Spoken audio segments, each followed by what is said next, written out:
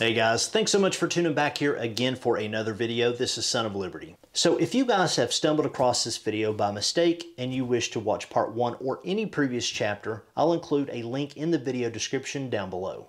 Now, if you are here because you've already watched part 1, I hope that there is more information beneficial to your mental toolbox in part 2 as well as part 3. Enjoy the videos. People a year die from that. So, any questions on J-term? Right, we're going to obviously practically apply this. This is just the physics block. Any questions? If you have one, ask it now. You got a question? I mean, I'm going to have one in the future. Sorry, speed-wise, the hard surface versus more off-road, you're still looking at about the same speed? I mean, what's, you said 25, 30 miles? There's many variables. Okay. I'll give you something. It's like a gun. Like barrel twist, barrel length. Tires, right? Drivetrain, weight of vehicle, gross weight of vehicle, including your load, and then the surface. All those things take into account. When you do this enough, you will get a feel for the speed that you need and the momentum you need.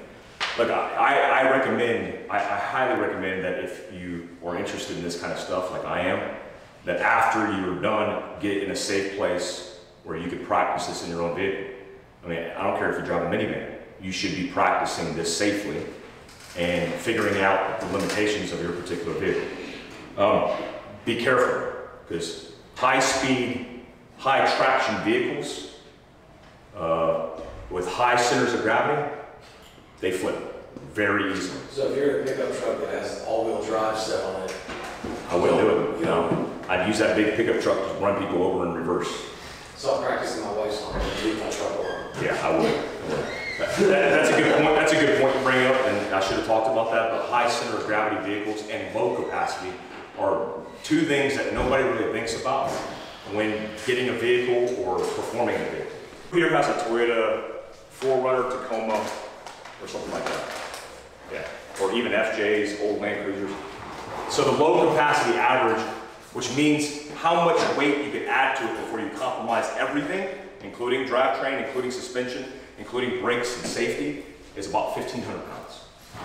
That doesn't include, or that 1,500 pounds includes your body weight. I'm 240 pounds. I get George's big ass in the truck with me. That's 500 pounds. We're already 500 pounds into 1,500 pounds. Steel bumper up front, steel bumper in the rear, overland tent, high-speed suspension upgrades with control arms. You're talking about maxing out your low capacity and potentially risking your life.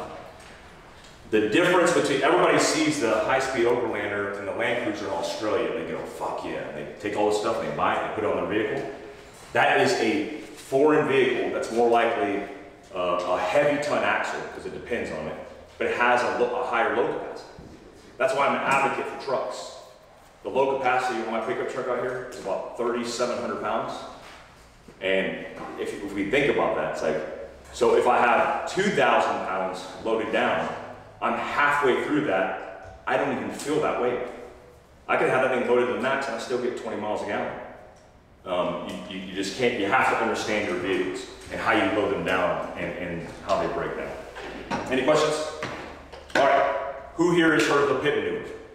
It's made famous by cops in every highlight reel on the planet.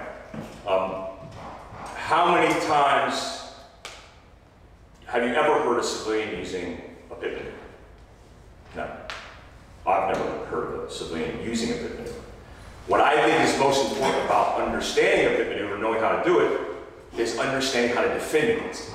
So we have this high-speed little arrow schematic here. So a vehicle is rolling down the road, and it's making turns and transferring power and doing everything it does.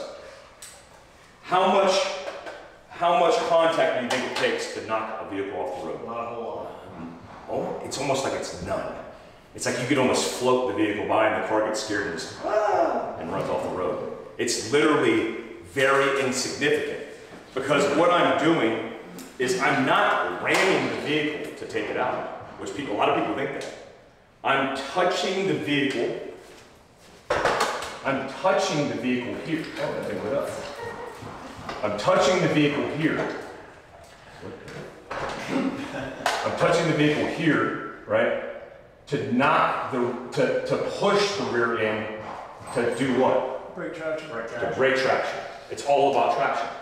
And so, when I get on the rear of the vehicle, what do I not want to do with the front end of my vehicle on their vehicle? Hit it too hard. You don't want to hit it too hard, and I don't want to get near the wheel of that car.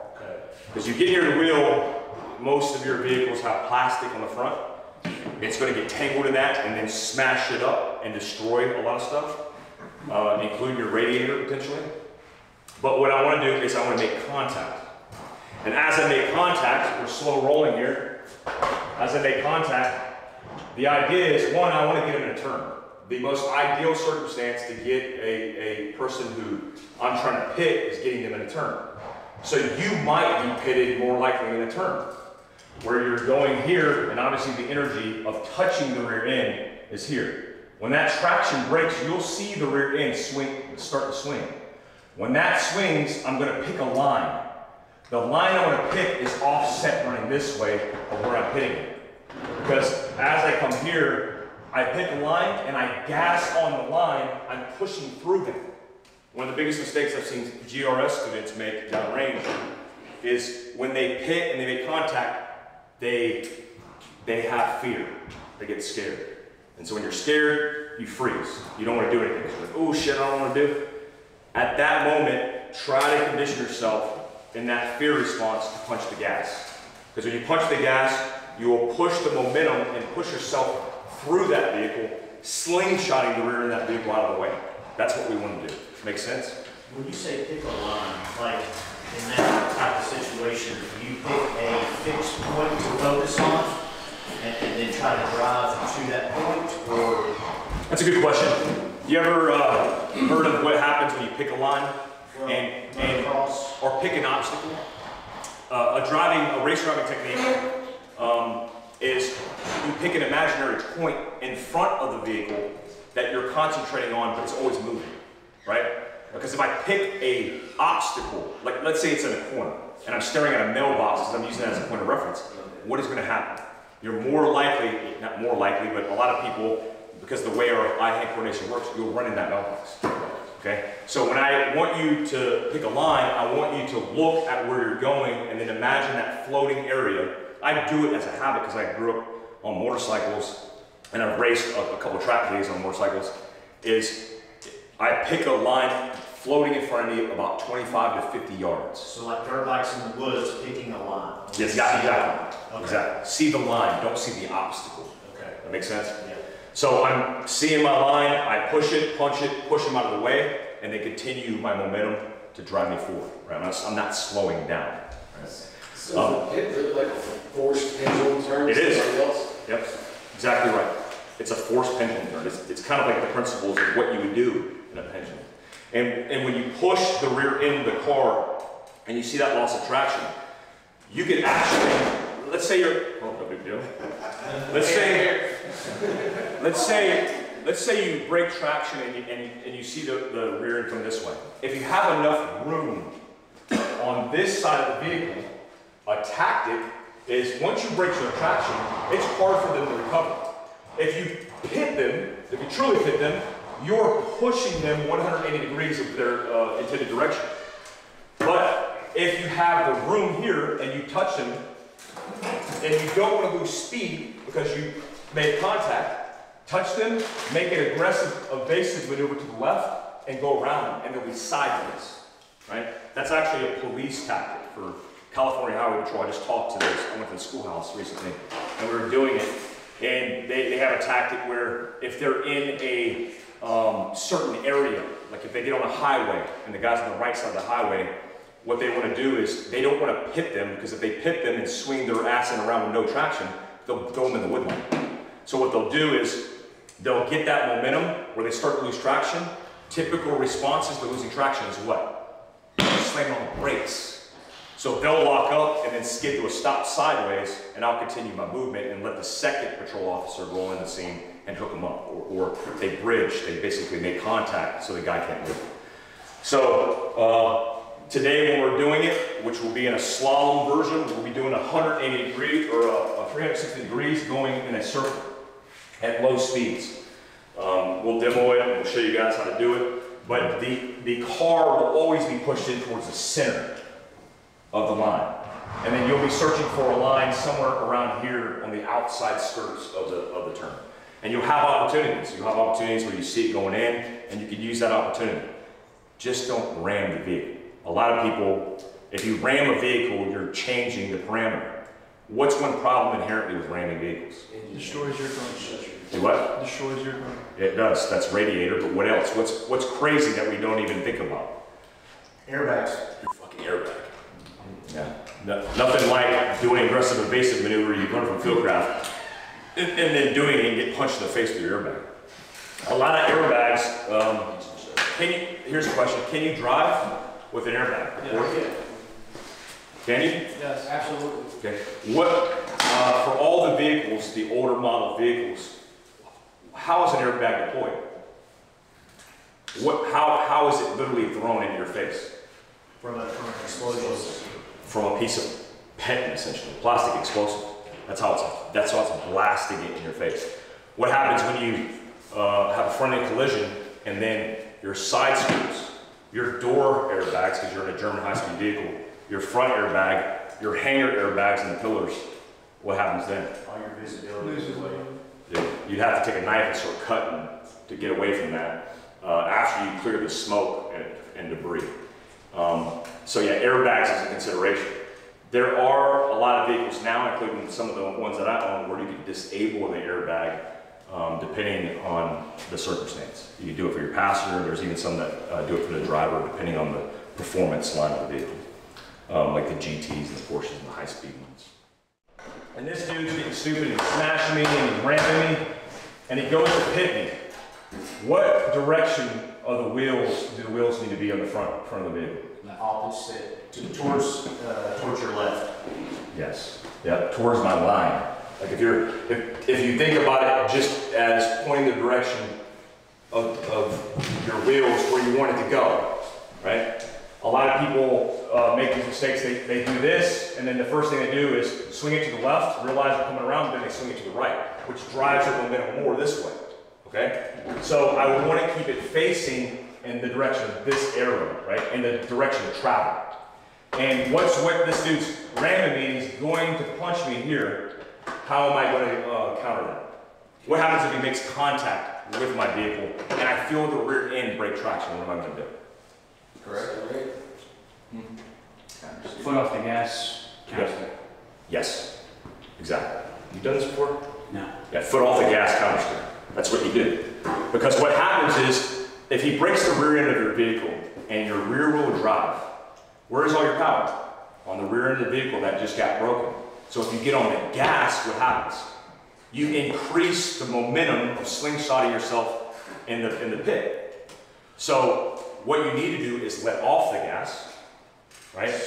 Counter steer in the direction of travel, and allow him, if he starts to push you and you do that, he won't push you because the only thing he's pushing is weight of the vehicle.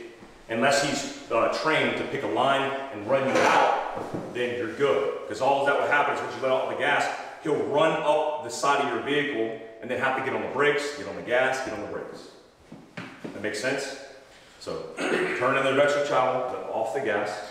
Don't give him the opportunity to slingshot you around in any circumstance. And then as he decides to make his maneuver, which will probably be him going, oh shit, he'll overtake you, he'll get back on the brakes and he'll be doing this, right? Make sense? Any questions on that? So we're gonna do both today, because we wanna have one driver driving, one driver pitting. And you could feel what it feels like to get both. And we'll be controlling you inside the vehicle going counter steer off the gas, back on the gas, right? Because at some point you gotta get back on.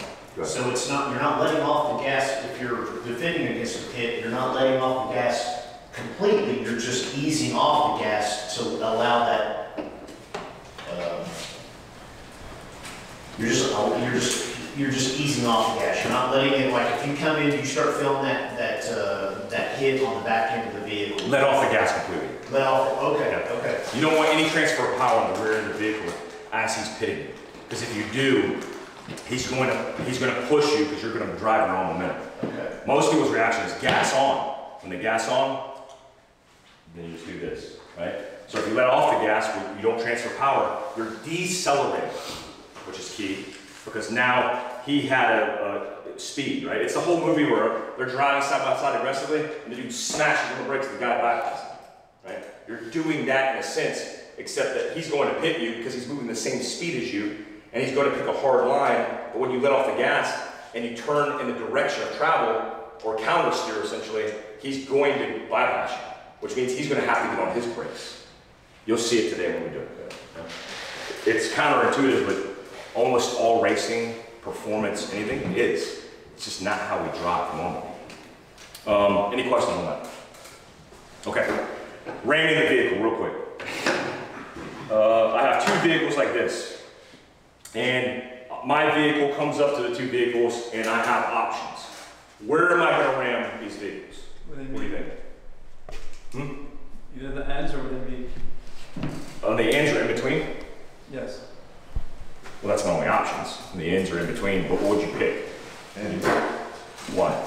there's all the weight and everything is this yeah, Engines the are front on. and all the other densities there.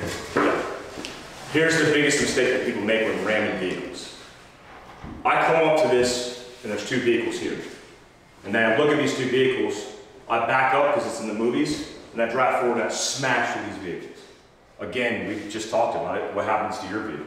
Destroys. The most important aspect of mobility and basic driving is maintaining the integrity of your vehicle, because that's part of your lifeline. That's your breakout, brake contact capability. Well, I don't need speed. I don't need speed. The only thing I need is to be smart where I touch these vehicles and where I push them. Again, like the pit maneuver, we just talked about it, touching the rear end and pushing the car. Depending on the vehicle, depending on the placement of them, I would want to touch the rear end of the vehicle and push the car, not ram the car. Would I decide to do it with the front end of my car or the rear end of my car? Anybody else?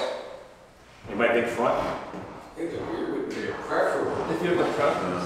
Does it depend on the driver? Depends on car and depends on the circumstance. What happens if you ram a car at low speed?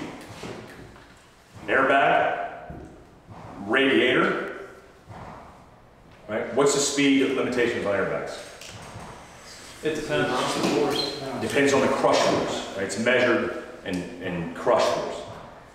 So if I back up and I ram it with the front end of my car, even with a little bit of speed, let's say 10 miles an hour, I run the risk of deploying my airbag, but also damaging the front end of my radiator. There are radiator support beams, but they are very small and they're not very good.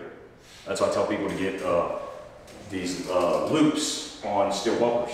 If you live in country like I do and you have to run the risk of big game, that's essential. But by default, for the zombies and the protesters, it's an added It's benefit. not like the bull bar? Is that? Yeah. A loop is that large.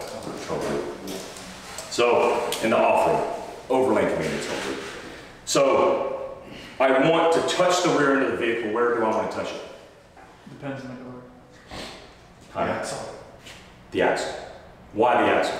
Because that's where you're going to be able to transfer that energy. Exactly. That's where I want it.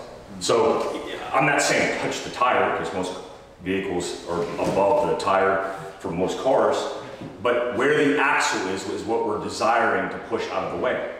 Because if I push on the rear end of the vehicle, how is the vehicle moving anyway? On the axle, on the tires. So I want to put that energy pinpointed as close as I can to that and pushing it through. I did, it was the farm, it was at Camp Harriet. We were doing ramming vehicles and we were testing a whole bunch of stuff. And one of the most effective techniques is touching and go. It's a touch and go. You touch that and you punch the gas using all the energy of the vehicle, and it will simply touch so you're not damaging anything and go. pushing through the vehicle on the rear end of it. We'll try, at the end of the day, all those, because I want to show you the differences in every one of them. See if we can pop some radiators and speeds, and then we'll have Dan drive when we deploy the airbags to make sure that we still deploy. Questions on that? Pretty easy stuff. Lastly, the breakout drill. Do we think the breakout drill is important? Would you think it's important? I mean, what's the probability of you being in a circumstance like that? Imagine all the evasive driving maneuvers and the ones that are going to pertain to you. Do you think the breakout drill is a good one? Yes. So there's a car in front of you, car behind you. Yeah, sorry, I should explain that first. Yeah, the premise is you're surrounded and you have nowhere to go. And then you have options. You're surrounded by 4 vehicles on all sides and they're blocked you in and you're static. And now you have to save your ass. What do you do? Well, the movies would tell you you back up, go forward, you swing the car, you do all this stuff. What's the most effective way to do a breakout drill? Not have to do it. So true. But now put yourself in a situation. Definitely make sure you have enough space in between, especially the person in front of you. At least leave enough space. Yeah. I'm gonna, Same method. maybe. I'll save it for the demo. We're going to demo it for you, and then you're going to do it when we're out there, if we have any cars left. All right, guys, so that is going to be a wrap here on today's video review. I hope that you guys were able to find some nugget of information that you guys could put in your mental toolbox for later in life. If you are new here and you are not a subscriber, I would love to earn your subscription each and every review. Please consider hitting that like button, the subscribe button, leaving a comment down below. All those things are going to help YouTube's algorithms not only help this video be more successful, but it will help my channel continue to grow. As well as my subscribers, I want to thank you guys so much for your continued support. It really does mean the world to me. So until that next video, guys, take care. Be safe.